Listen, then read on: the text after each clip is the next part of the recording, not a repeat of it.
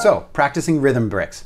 I suggest you start by using your voice. I do this as well because honestly, using your voice is the shortest bridge between seeing information on the page or on a record and being able to do it.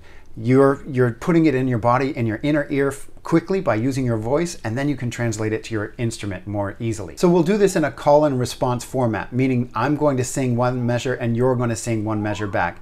I have an online metronome set up and I'll cue you as we go along. So we're going to start with the 1 bars and we'll go through 1, 2, and 3 and so on, and we'll proceed down the page. So, got it? Okay, let's go. Here goes the metronome. 1, 2, 3, 4. Here's number 1, 2. Here we go. Da da da da. Da da da da. Number 2. Da da da da. Da da da da. Number 3. Da da da da. Da da da da.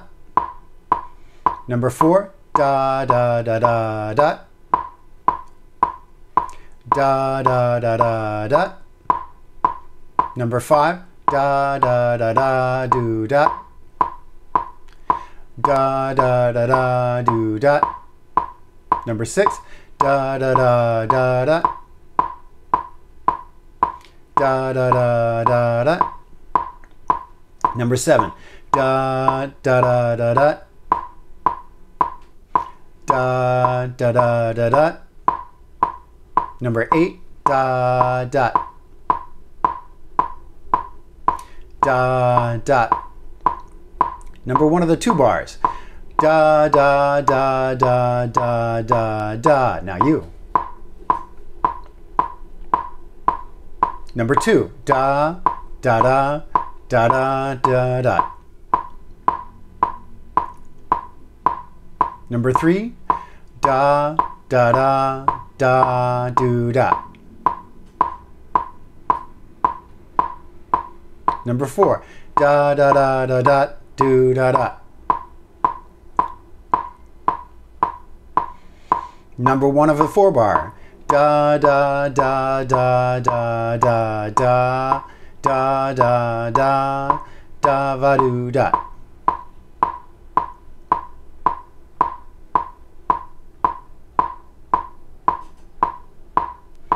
Number 2, da da da da da do da da da da da da da.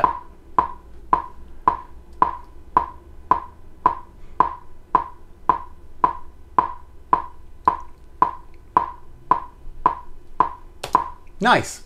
So you notice maybe that last one, number 2 of the 4 bar bricks, has a pickup. I was a little bit late on that as well. I did one each of the 2 bar and 4 bar ones just to save time. You can rewind the video and do it again with me. You can go back to just the 2 bars or the 4 bars, cycle back to one of them individually as you need. Now let's move on to playing the bricks on our instruments.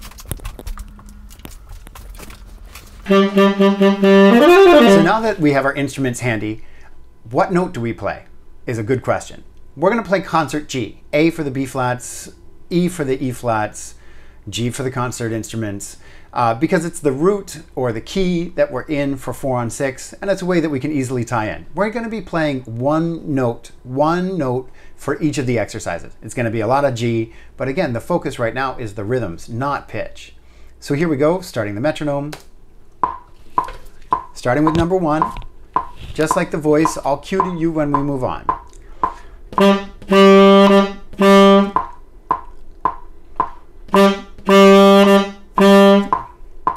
Number 2.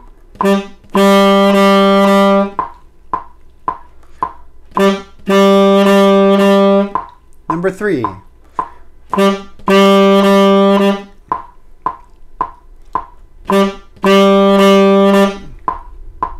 Number 4.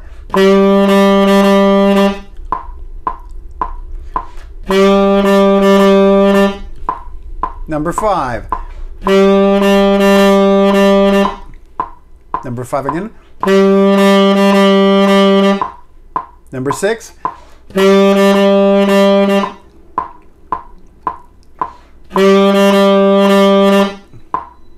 Number 7.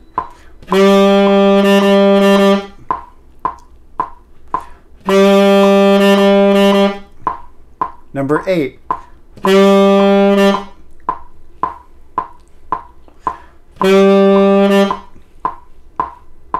Number 1 of the 2 bar. A 1, 2, number 1 of 2 bar.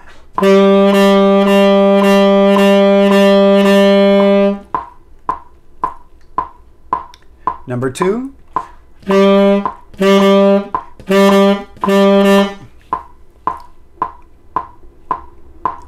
Number 3.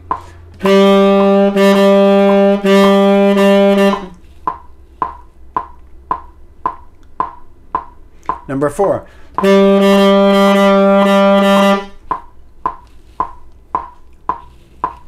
Number 1 of the 4 bar.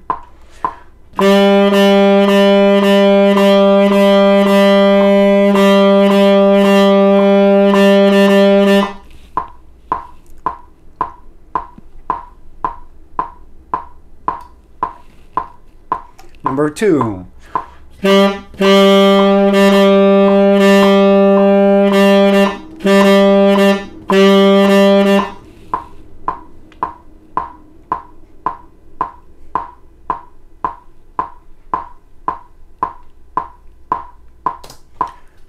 Great.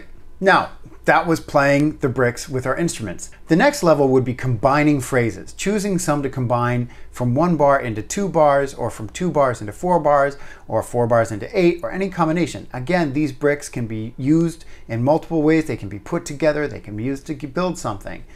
Then I would suggest adding notes, like changing notes from just concert G to adding maybe concert G and B flat.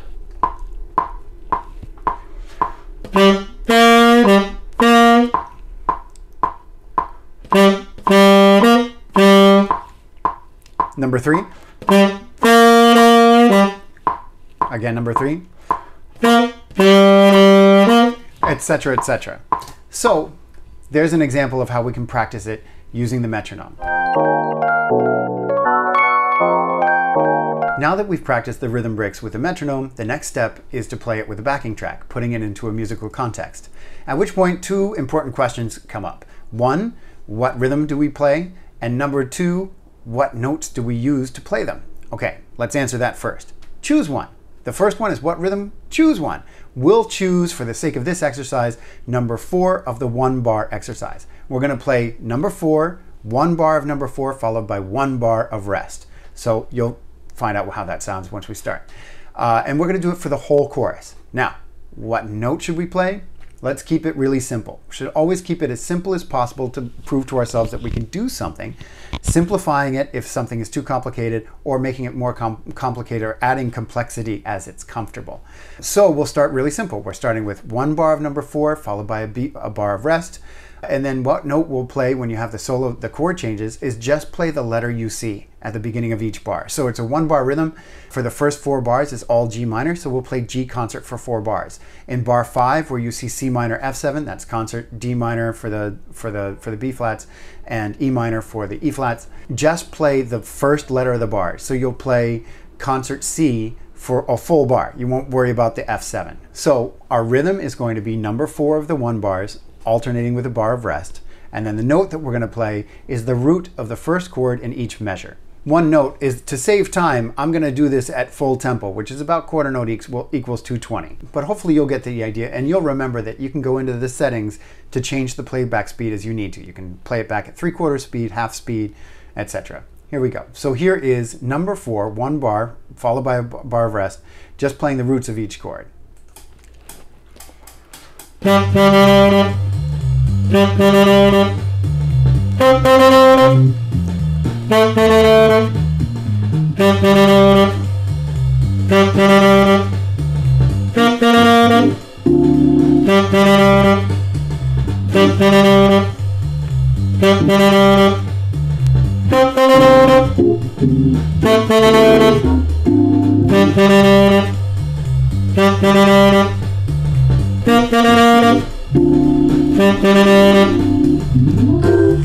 And there's the top of the form. So that was playing number 4, alternating with a bar of rest through the chorus.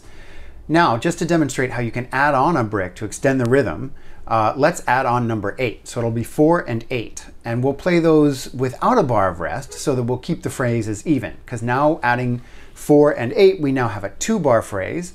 And now we'll play a 2-bar phrase across each, across the form. Meaning it would be 1, 2, 3, 4. 4. So now we're playing every bar. We have a couple beats rest at the end of our phrase, which is good, especially for horn players who need to breathe. But this should be a good example of how you can put some bricks together to customize your rhythms. The first 2 choruses of this play along are assuming you're playing the melody or the head to the song, but we're using it because it's got the count off.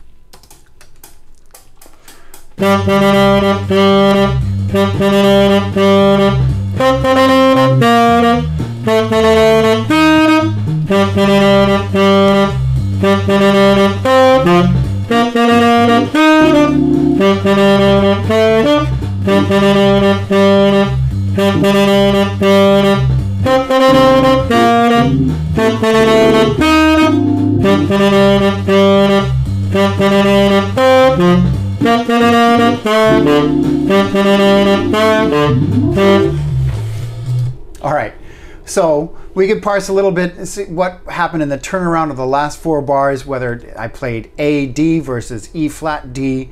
The function of those are similar. That's maybe for another video. But there was a demonstration of putting 2 bricks together to make a 2-bar phrase that then when you repeat it becomes a 4-bar phrase. Again, this is an exercise to build rhythmic skill. What is a way that you could use these rhythm bricks to help build longer phrases or an entire solo? I'm curious, how might you use this activity on another tune or outside of this video?